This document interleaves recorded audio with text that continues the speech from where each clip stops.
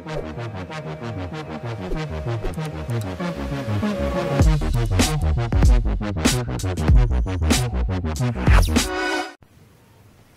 everybody and welcome back to my YouTube channel. Today we're going to be doing a review on the Nerf Elite Disruptor. Now it's probably, it is the newest gun on the market, but you shouldn't get mixed up with the Nerf Elite Strong Arm. It's basically a more sleeker version, more modern, sleeker version.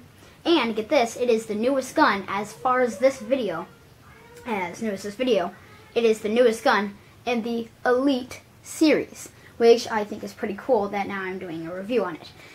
It comes with 6 darts and the gun itself. As far as I know, you cannot do any mods to this gun besides, there's a little thing on here where you can put maybe a scope. That's basically the only thing you can do. You can't really do much else. It is a barrel kind of gun, and it holds about 6 darts each. It's pretty nice. It looks really sleek. There's a handle if you were to like sling it on. There's like a sling mount right here, but who would want to like sling this, like something right here onto their belt? And it makes more sense to sling it right here under their belt, which I really like. And you load the 6 darts. I'll show you how it works. It's not like it's not like it has a clip or anything, so you don't have to really go through that kind of struggle. I'm loading it right now. And the way you use it, you pull back. Oh, it's already been loaded. You pull back and you shoot. It's a pretty nice gun. I really like it.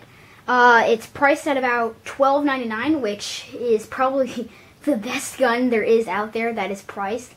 I highly recommend buying it for people who shoot more than they run. I mean, you can do both. It's easy to run around with, get shots out. It's actually very, very accurate, which I really love. I don't know if it's just a one-time thing, if I have a perfect gun, or else it's just all of them are the same. I really do not know. And I highly recommend buying it. And that's the video. If you enjoyed this video, be sure to hit that like button and feel free to subscribe. Goodbye.